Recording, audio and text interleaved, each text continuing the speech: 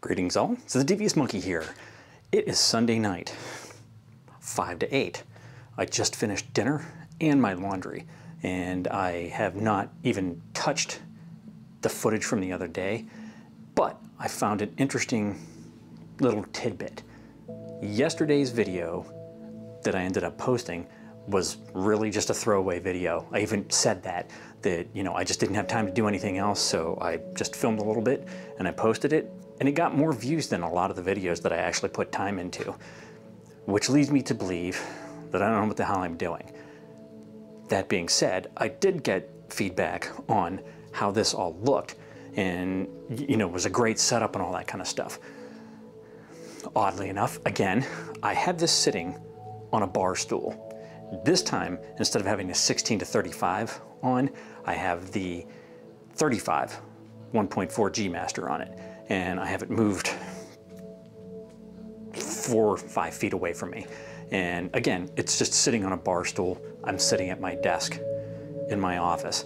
I left the door open, so I'm sure my wife is like, "What the hell is he doing?" And you can see the pink from the LEDs on my stairway. So that being said, I just wanted to throw up something else and try some of those suggestions. So again, I have this 35 G Master on, and I have it set to f1.4, and it's obviously at 1/50th, and it's at jumping between ISO 800 and 1000, depending on how close I get to the camera. I can see that the eye autofocus is on my eyeball, so my face should be in focus, and everything else should be a little bit more blown out. And it's probably I'm at least halfway to the door, so I'm situated halfway between the camera and the door, and I can't really see on that tiny ass screen what it looks like, but I guess we'll find out together. The other thing that I did on last night's video was, because it was boring, I thought, I just took the footage because I didn't turn on any studio lights because I disconnected them all. And everything is just now sitting in an organized pile, whereas last night it was all just laying on the floor and I wasn't going to deal with it. Tonight, same thing. It's just my office lights. So literally I have this room sort of split in half, where I have the studio set up with all the apertures and the LED panel, and then I have all my Hue normal lights and all these lamps all around here so that it's bright enough that I can see what the hell I'm doing when I'm doing office work. That's all that's on right now. There isn't a single aperture on, because again, all 6 of them are laying there on the little cats thing, and they're disconnected, and I'm not using them, and I'm not using the LED panel just to see what this looks like. So again, I got a lot of feedback on how great the look looked, and the look was that I didn't do shit. All I did was film with what light I had on for the office.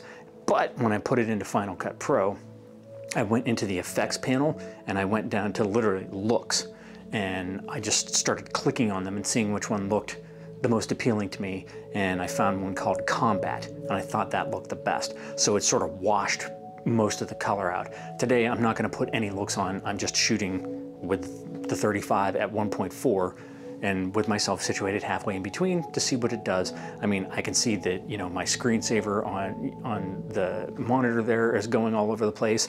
The pink from the lights is behind me, and then I have normal Hue lights on, and they're all roughly at the same temperature. So that's what we got going. I've got auto white balance on. I haven't done anything with taking a custom white balance. I usually never do. And I have the camera set up to picture profile 11, which is S Cinetone, with no changes. And the Monkey don't do any grading, so that's not going to be any different either. This is what you get straight out of the camera.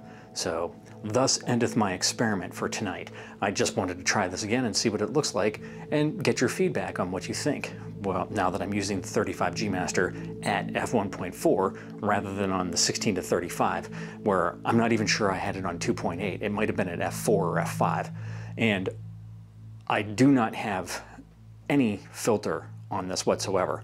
On the 16-35, I have that Freewell variable ND system, and I always have the mist base on. So everything that you see is through that mist base, which is going to soften everything. This does not have anything on it, well, other than a clear UV filter, but that's a given. So there's absolutely no mist on here. Everything is as sharp as it's supposed to be. There's no, you know, misting. And I definitely don't have a variable ND filter on. And sometimes I forget to take the ND filter off of the 16 to 35, and that's when my ISO goes up to like 4 million and everything looks ghosty and dirty. So that's not the case now. Okay, enough blathering. This is what you get, and I'd like to know what you think of it. This is what it's going to be like going forward, especially when I unveil my new surprise setup. No more air quotes, promise. The new setup, when that comes in, this is what it's going to be. Not necessarily me sitting here, but it's going to be like this, where I'm going to set the camera up in various places around my house or outside or wherever the hell I do it, and this is what you're going to get, so that it's different and I'm not always sitting by the bookshelves, which I have put back together but taken everything off as far as the lightings and all that kind of stuff. So, okay, that's enough blathering. That's all you get. If you have any comments, questions, or suggestions, leave them down below. As always, thanks for joining me. Be sure to like and subscribe. And remember, kids, forward and up.